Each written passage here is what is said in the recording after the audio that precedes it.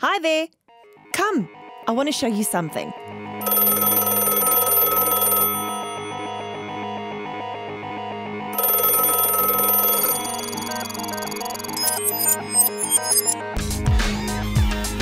Welcome to the internet, where information is countless, endless, and limitless. In this video, I'm going to show you how to cite internet sources.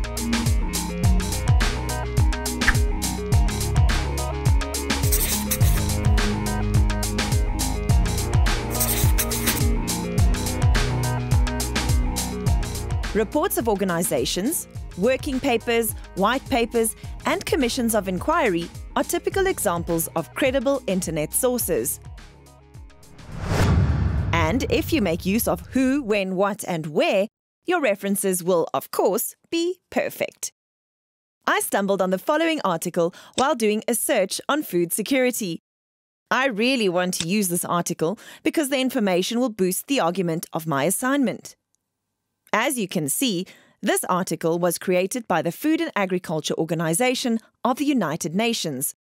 Due to the fact that this is a credible organization, I decided to refer to the source and include it in my reference list.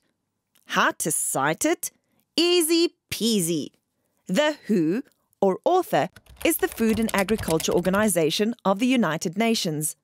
Your text reference will look like this. The second element is the when, which is the date this article was published on this website. Yep, 2019. Then the what of the article is the title, which should be typed in italics. The final element of the reference list entry is where. Where did I find this source? Provide the specific internet address, also called the URL. And remember, the URL must be hyperlinked so that the reader can just click on the link. Do not put a full stop after the URL. And there you have a perfect reference list entry for your internet article.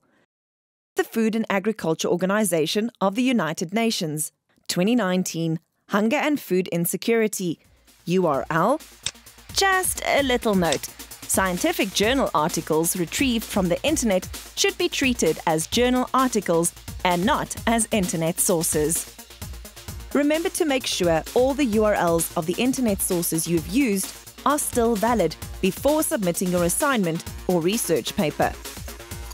Stick to the who, when, what, and where for reference list entries. See you in cyberspace!